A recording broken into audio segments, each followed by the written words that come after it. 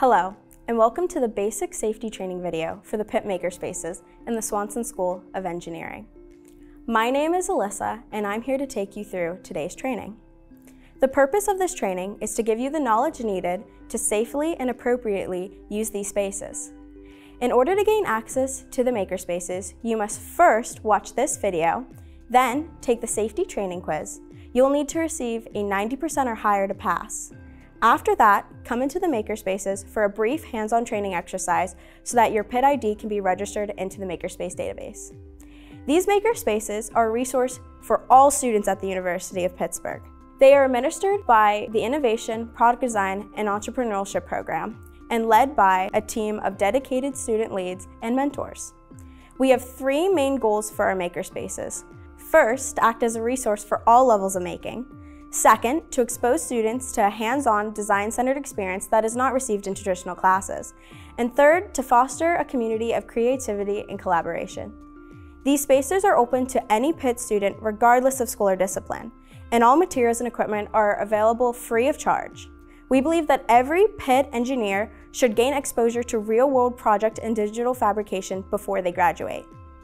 We have three main spaces in the basement floor of Benedum Hall: the Innovation Space Station, the BioEngineering Underground, and the Treehouse.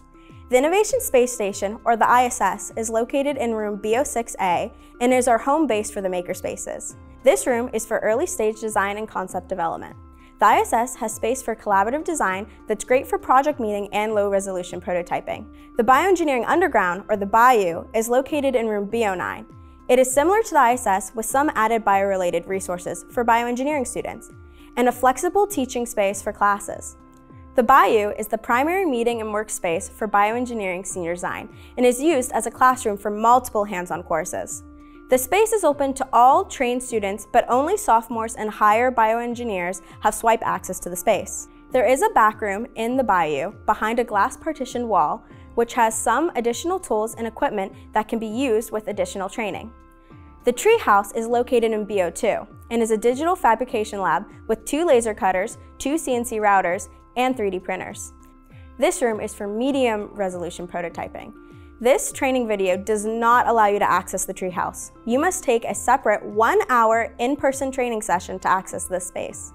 Be respectful to the spaces. Over 1,000 students use these spaces every semester. It's impossible to keep these spaces clean and usable without your help. Make sure to always put tools back in their proper home, clean up your workstation, and use a dustpan or shop vac if you made a mess. Don't leave projects or trash in the space.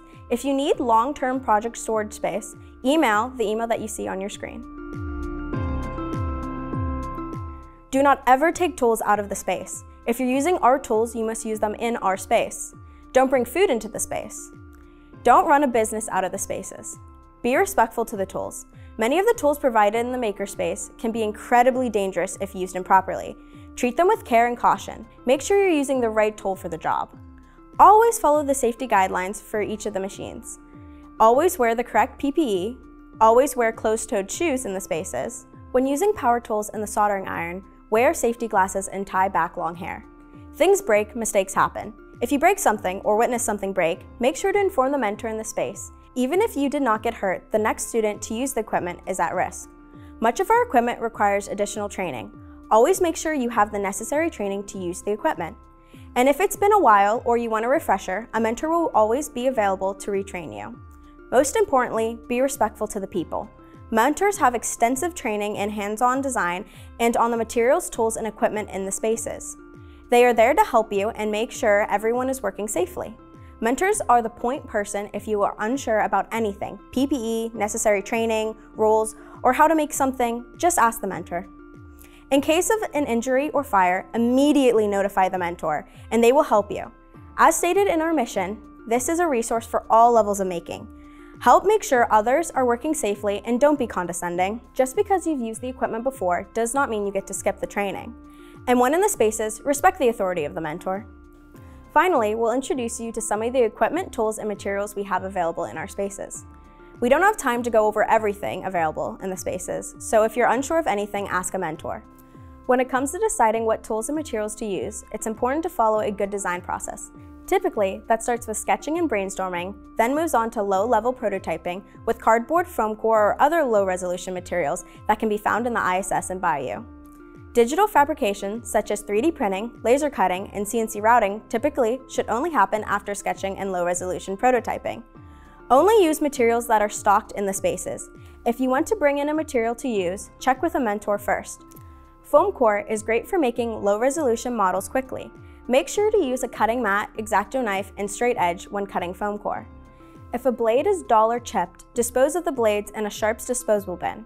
When cutting, hold the X-Acto knife at a 45-degree angle from the surface and make 3 cuts, one across the top paper layer, one across the middle foam layer, and one across the bottom paper layer.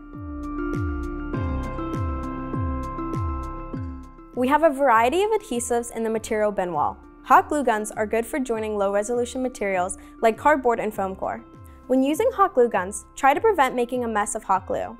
Never leave them unattended, and be careful, they're hot. Wood glue is used for joining wood pieces together. Apply the wood glue sparingly, clamp the pieces together, and wipe away excess glue with a damp paper towel. Then let it sit for at least 30 minutes. Duct tape is usually not the best tool for joining things together. We stock many types of tape in the Makerspaces, such as masking tape, scotch tape, and double-sided tape. Duct tape leaves behind a sticky residue and is generally a bad method for adhering things, so we do not stock it in the spaces. Gaffer tape is a good alternative.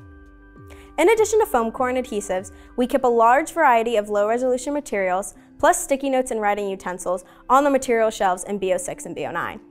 We keep more advanced tools in the red toolbox. The digital caliper is one of these tools. You should use it to make more accurate measurements. It's important to zero the calipers before you start. Calipers measure outside dimensions, inside dimensions, and depth dimensions. We also keep hand saws in the toolbox. You should use the back saw or flush cut saw to cut wood, or use the hacksaw to cut aluminum or plastic. Before using a saw, first consider if your project could be made more easily by laser cutting, CNC routing, or in the machine shop. There are many other tools in the toolbox, so ask a mentor if you need help. And remember, never take tools out of the spaces. We also have roto bins in all of our spaces that are for reusing prototyping materials. Check to see if something you need is in there before ordering new parts. If it's in the roto bin, it's free to use. The following equipment requires additional training. You can talk to a mentor about getting trained in any of these machines. Drills and drivers, 3D printers, the soldering station, the vinyl cutters and heat press, the vacuum former, mold making, and the other mill. Help us keep this amazing Pitt resource functional and available by taking care of the spaces. Your next step is to take the online training quiz. Thank you for watching. Can't wait to see you in the spaces.